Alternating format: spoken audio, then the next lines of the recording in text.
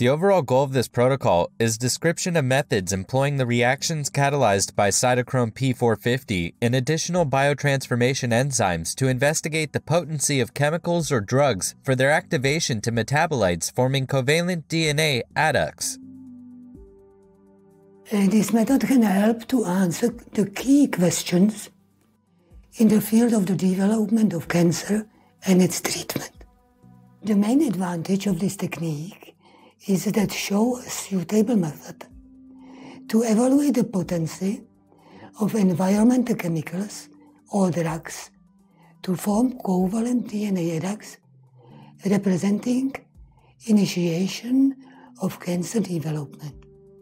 The implications of this technique extend towards determining the carcinogenic potency of chemicals, environmental pollutants, toxicants, and drugs, and also determines relatively simple methods for the formation of covalent DNA adducts formed by such compounds.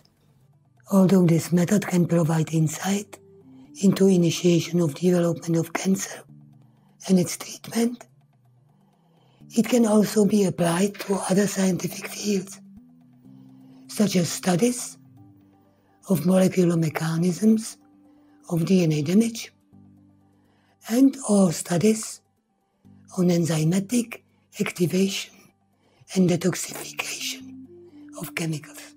I first had the idea for this method when I investigated processes involved in initiation phase of chemical carcinogenesis.